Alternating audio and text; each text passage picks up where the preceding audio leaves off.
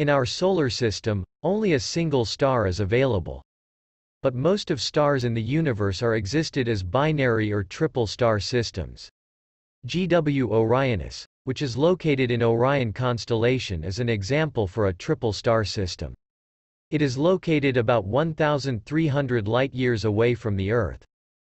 This image shows how Alma telescope system, which is located in Chile, observes this triple star system. 3 separate ring systems which is made up with dust can be observed around this star system.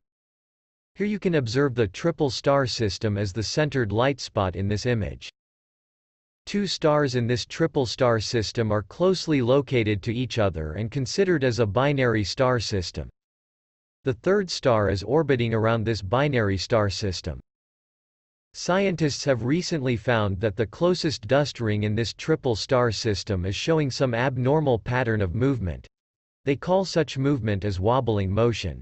Such wobbling motion is usually seen due to the presence of a single or several planets.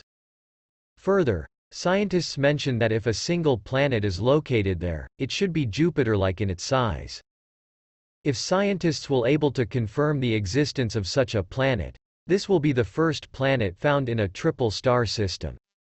A planet which is orbiting around a triple star system is called as a circumtriple planet.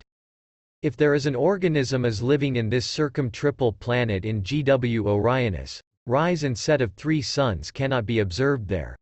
As 2 stars in this triple star system are located very closely to each other, rise and set of them can be observed as a single sun.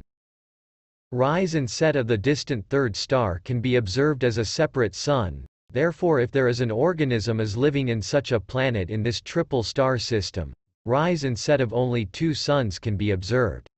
Finally, don't forget to subscribe our channel for upcoming educating videos.